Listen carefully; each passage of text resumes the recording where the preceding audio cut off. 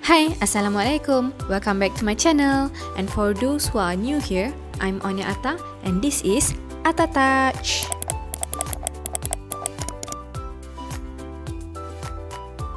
So for today's video, I will be doing something at my husband's office. This is his office. He owns a general insurance agency called Rocktax on the Go. So inilah kawasan depan Rocktax on the Go. As you can see here, there's a quite big gap between the roller shutter and the main office door. So to make use of this space, I'm planning to make a shoe storage that also can be used as a seating. Sebab nak masuk office ni kena buka kasut. So instead of beli je rak kasut yang baru, I'm planning to use an old furniture and repurpose it. I found this table drawer at the thrift store nearby Rocktax on the Go. So senang lah, tak payah angkat jauh-jauh. Thrift store ni dia macam kedai second hand lah orang kita panggil. The condition is not so good. Dia punya handle satu dah hilang, kunci dah hilang, tak boleh function. And then dia punya tepi, kawasan tepi tu ada banyak dah pecah-pecah. First thing first, we must clean it. I took out all the drawers to make it easier for me to clean.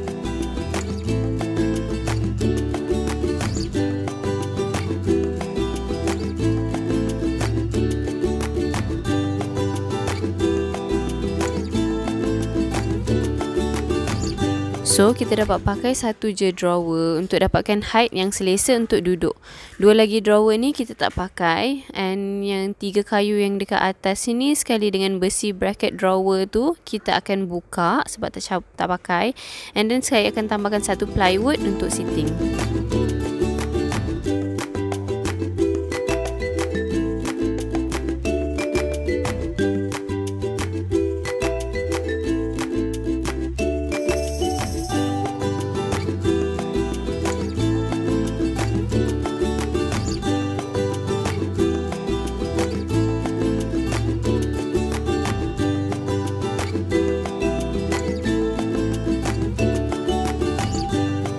Untuk keluarkan kayu yang belah atas ni, kalau saya tarik je, the whole frame akan tercabut sekali. So, I decided to potongkan aja.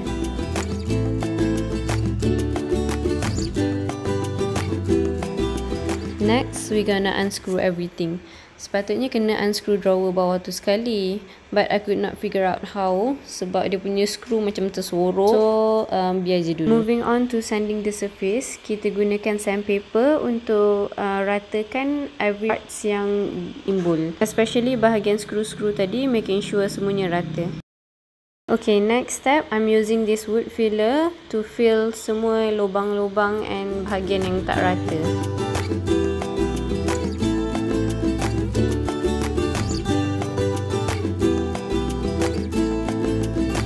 How I'm doing it is take a small portion at a time and then just tekankan dia bagi dia masuk dalam lubang and cuba ratakan sekemas mungkin.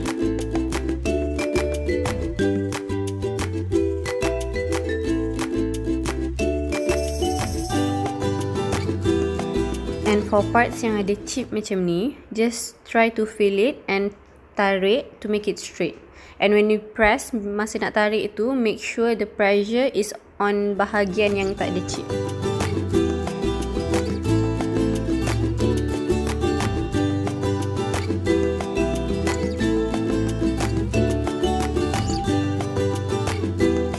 Also, you have to cover all the areas that are not laminated. Maksudnya, all the exposed wood or MDF part need to be covered by the wood filler. This is to make sure that your paint will not be absorbed by the wood. Also, you will have a cleaner and smooth surface. The bucket of this wood filler stated that it needs 15 to 20 minutes to dry, but I leave mine overnight to dry because kalau kita letak banyak at one place, nanti dia akan take longer to dry and sometimes it will shrink. So kalau dia shrink, you just fill it again. When it's all dried, kita akan sandpaperkan permukaan tu bagi rata dan licin. This process akan bersepah sikit, so I suggest you to do it outdoor.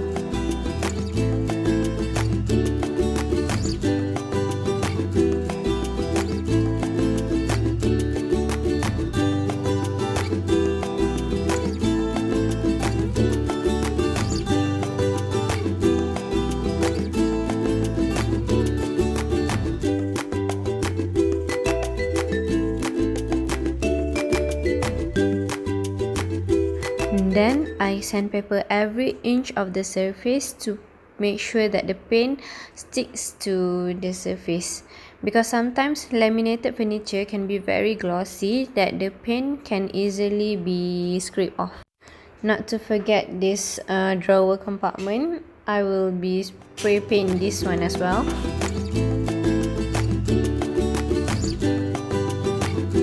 Next, clean up the dust. Use a damp cloth and wipe it all over to make sure that you get rid of all the dust on the surface before we start painting.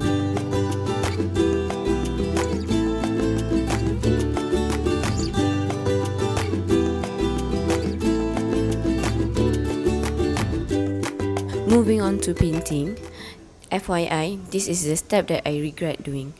Continue watching if you want to know what happened. This is my process, so I include this in the video. Although I advise, if you are doing this project, you can totally skip this step. Okay, sebelum ni, I've watched several videos about spray paint a laminated furniture. Most of it suruh guna primer to ensure the paint sticks properly to the surface. Tapi dekat hardware kat sini tak ada jual pula. And dia kata undercoat ni sama je dengan primer. So I bought this one for RM20. So these are the things you need to start painting.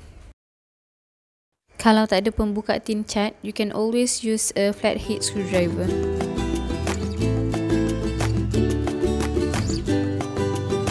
Ini penting ya, sebelum kita start cat, kita kena kacau dia supaya dia punya kepekatan dia sekata.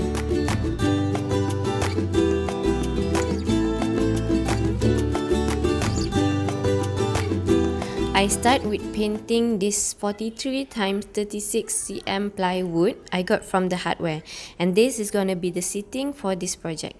Normally hardware dia akan jual standard size of plywood, and I ask them to cut size yang saya nak. Ada certain hardware dia akan charge untuk servis pemotongan tu. I also bought kayu 1 inch darab 1 inch yang kita akan guna untuk buat seating ni nanti.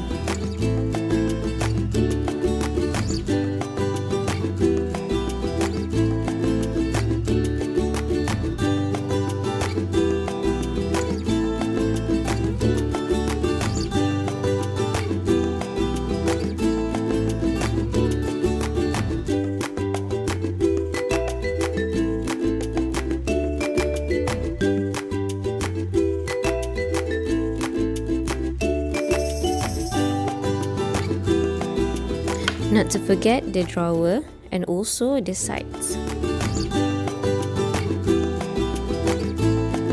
I officially hate this brush. Why? It's really hard to work with. The sponge doesn't stick to the roller, and kalau sponge tu kena steel handle tu, dia akan tukar cat jadi colour greyish. I have no clue why this happened. Maybe the roller I'm using is not suitable with the paint, or maybe I use it wrongly. If you know why this happened, please comment below. So after I leave the paint to dry for a few hours, I tried spraying it with the colour that I want. Nasib baik saya test dulu. To my surprise, this happened. Tempat yang ada undercoat senang sangat calar compare dengan tempat yang tak ada undercoat. As you can see here, I'm putting no pressure at all. Still ada kesan dekat tempat yang ada undercoat. Is it normal, guys? Tengok sini Seriously, it can easily be scraped off. And here, I'm just using my bare fingers, not even my nails. What did I do wrong? Rasanya it's either I did not sand it properly or the undercoat is not suitable with this project. Whatever it is, I'm not gonna start spraying knowing that it's gonna be easily scratched. So terpaksalah tanggalkan semua undercoat tu balik.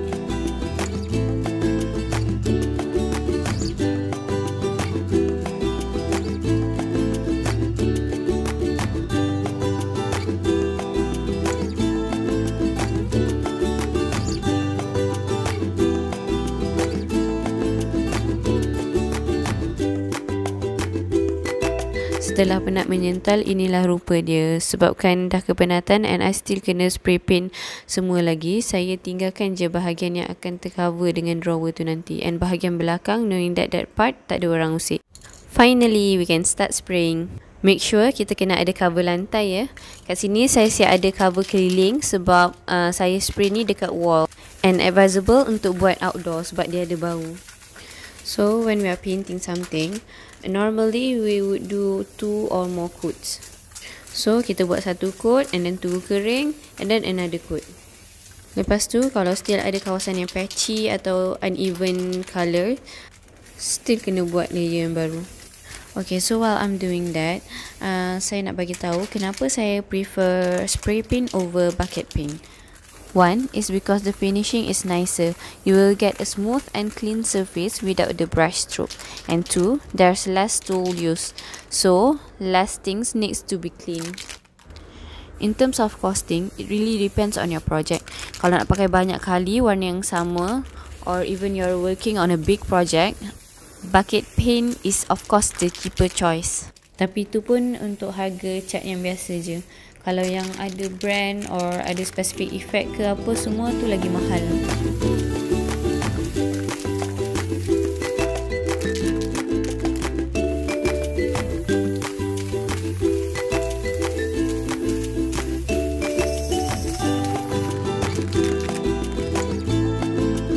So back to this project. For the first coat, I'm using Mr. D.I.Y punya spray paint.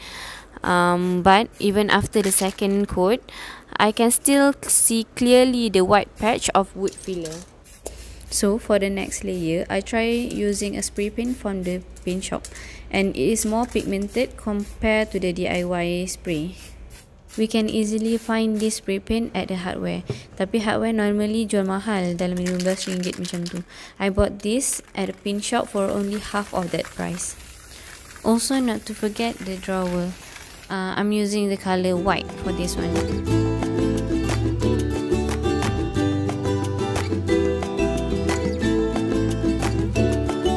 Slight change of the plan. So instead of using only one drawer, I want to use 2 drawers. So we have to take out the bottom part so that it won't be too high for a sitting. Part ni senang je. I just need to unscrew all the bracket there. And I screwed on rubber leg at the bottom.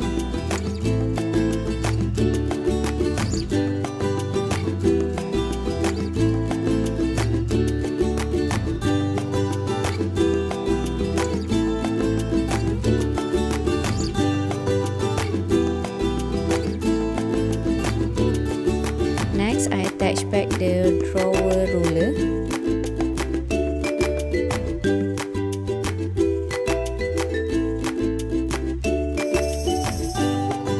Then I screw in 1 inch x 1 inch wood each side for the seating. It is very hard to screw it in. I even have to ask my husband for help. If you have a driller, it will be very helpful for this process. As for the plywood seating, I nail in 1 x 1 inch wood at the front part to make it sturdier and color it black.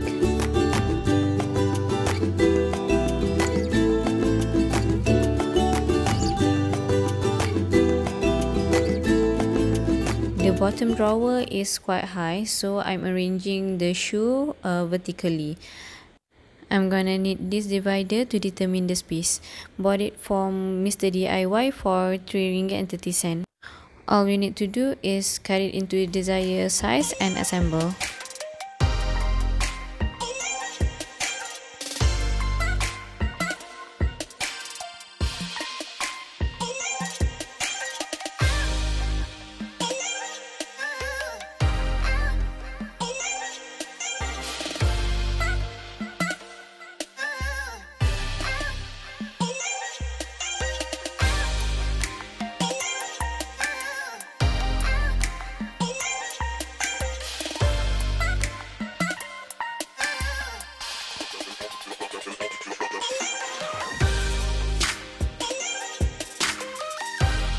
And for the last touch, I'm adding a cushion to make it look more like a sitting.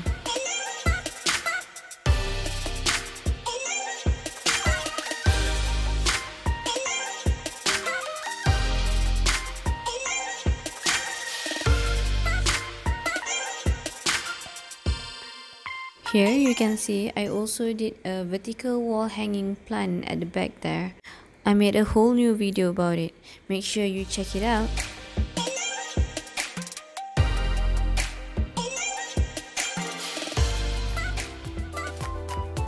That's all from Ata Touch for today. Tell me what do you think about this video down below. If you like it, press like, and if you love it, subscribe. I will be posting more videos on DIYs, furniture flips, space decor, and lots more. If you are interested in those kind of videos, don't forget to subscribe. Do check out my previous videos and hope to see you on my next videos. Bye. Assalamualaikum.